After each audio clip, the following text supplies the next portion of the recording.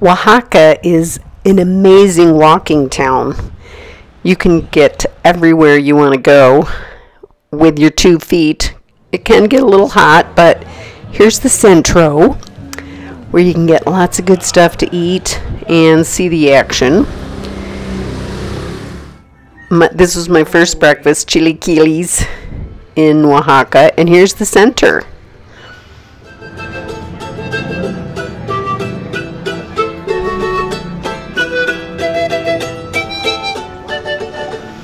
You're always going to find something to do down here. Whether it's just having a rest, a meal, some chocolate, coffee, a drink, whatever you want. And the architecture is so pretty. Lots of things to buy, although it is kind of hard to look at things because vendors stand right next to you as you're looking. So it's not that pleasant, but beautiful things. Trees, and this is the center of the garden in the centro. Lots of walking. This is my street that I live on, and I just love the architecture there. Even if you've seen it for 3 weeks, you'll see something else that you didn't see before. And this is in the center again. People sell things every day. And now I'm on my way to the Benito Juarez market. It's easy to make friends here.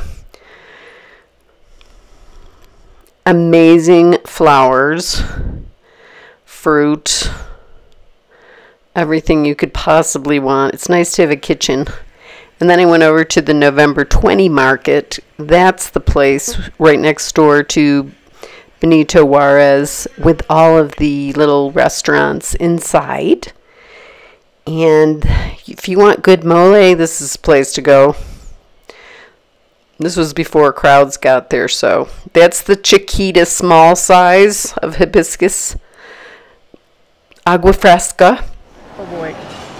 And here's my mole with chicken and rice. Yum.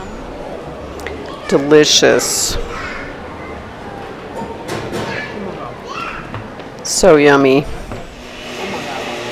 I completely ate every bite because it's delicious. Yum. You really do have to know Spanish to be in Oaxaca. I asked 3 people where the bathroom is in Spanish. Donde el baño? I didn't understand what they said. Oh, that's beautiful. Thank you. Let me get a close-up. Nice. Nice. That's delicious.